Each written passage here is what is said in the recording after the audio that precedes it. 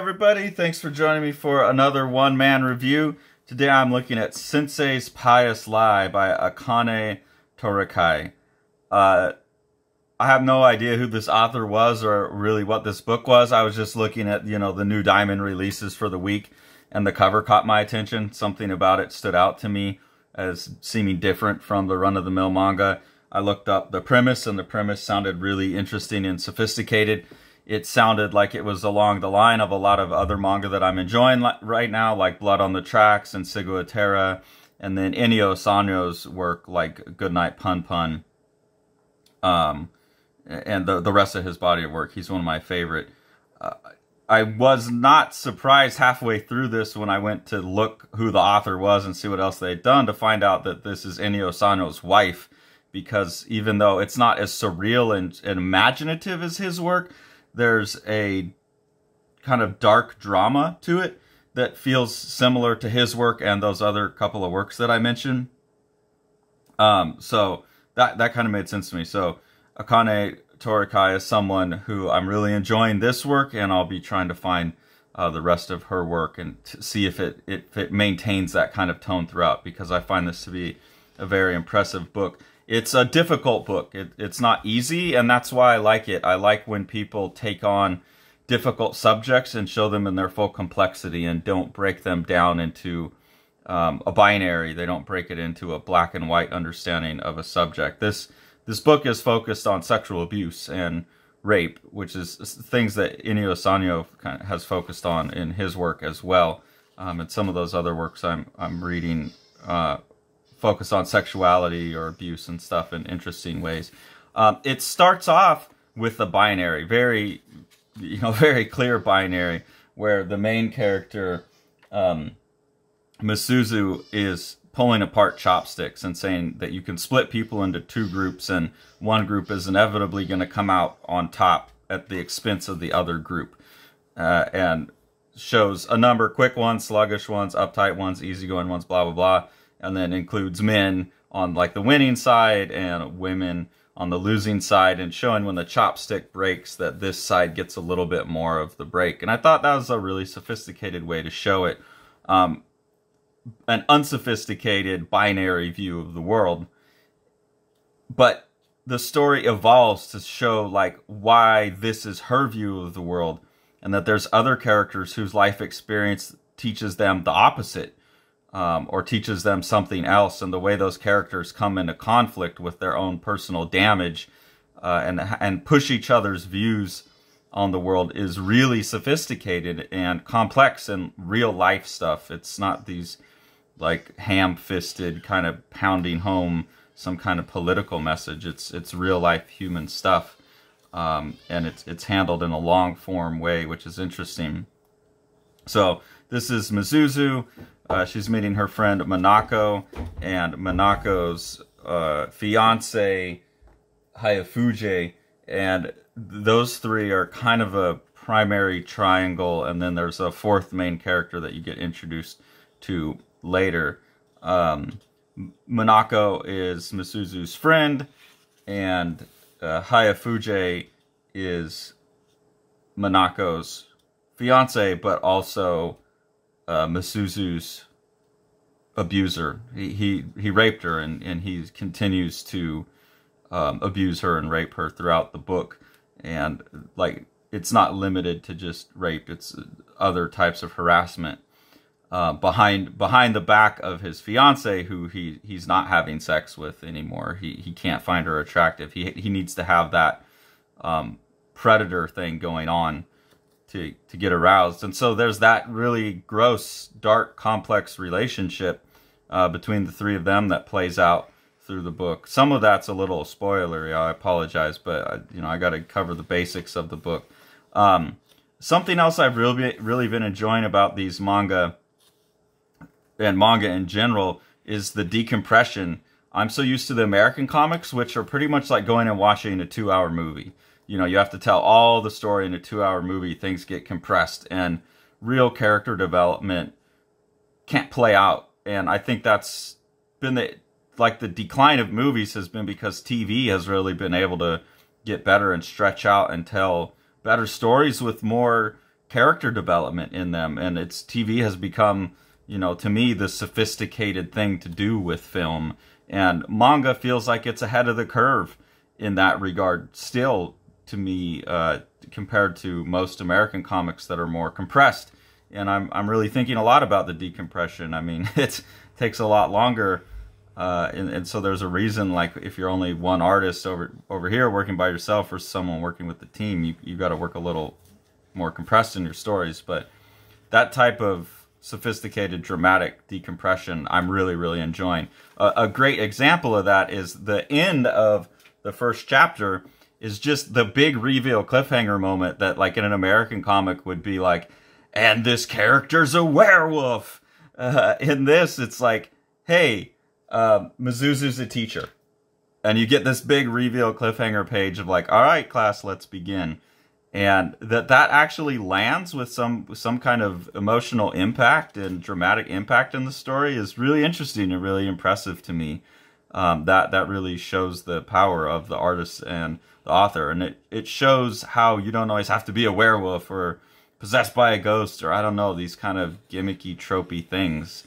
And that, yeah, that's impressive to me. I wish I could do something like that.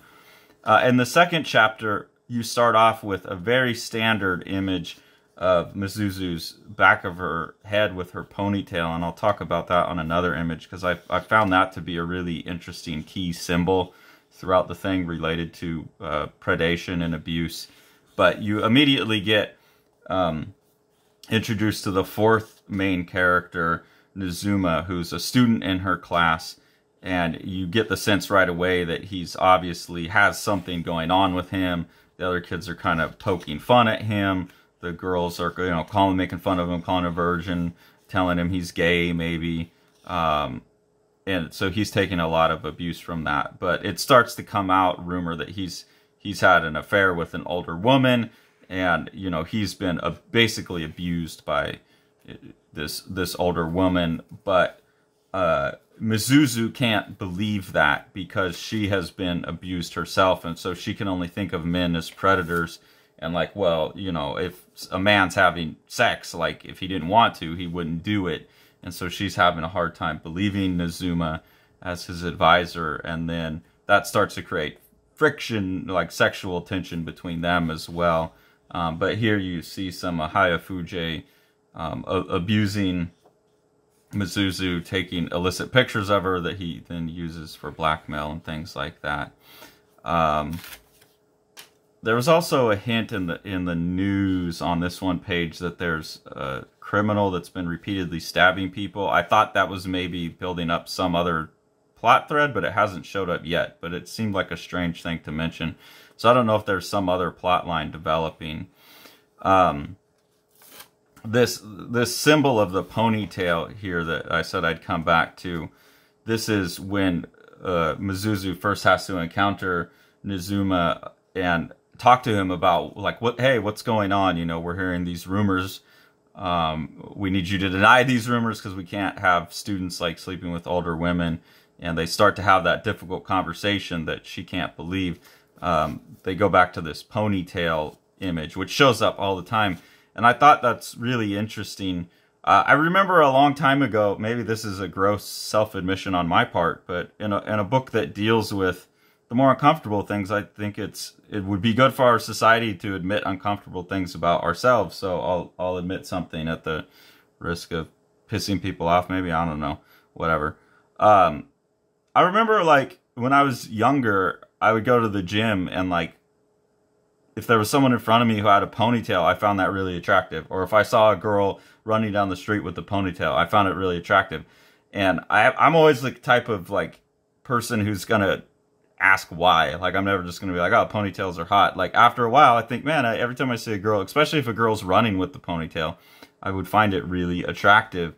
And I thought about what that could be. And one of the things that I thought is that some kind of evolutionary built-in response, a predator-prey response to, like, a bouncing tail, a predator chasing a prey with a bouncing tail. Like, I would see people running down the street with the ponytail, and something about the bounce of it was attractive to me, and in a way that felt, you know, not quite right, in a way that felt predatory. And so I think that's what's going on in this book. I think the artist has picked up on this ponytail as a symbol of prey, and that men are going to chase the tail of the prey, because she keeps coming back to this image over and over. You're almost always seeing Mizuzu from behind. And that's the kind of like subtle psychological things that are being pulled off in this genre. I don't know enough about manga, what this genre is, but these adult dramas that they're doing, that really impress me. There's a really funny scene in here where there's just some high school kids. You know, there's a lot of other characters in this book cycling through it. It's not just the main four, but I love this scene where this mother catches a daughter with a guy in her room, and they're going after it, and he just like happily like pulls out and shows her that they're using protection. Then like the girl freaks out, like that she's showing her mom that. So I don't know, it's just like a different culture, a different view of sexuality. I can't imagine an American parent handling it like that. I don't know, maybe some people. And then later in the book, you start to get more of like some really nice dramatic scenes of how Manako and Hayafuge's relationship is falling apart. So her preparing for him and him coming up with excuses and not coming home. Like, this is really heartbreaking stuff, I think, and difficult to read, but, you know, really well drawn. It's a simpler style, you know, it's not so bombastic as Inio Asano or some of the other people.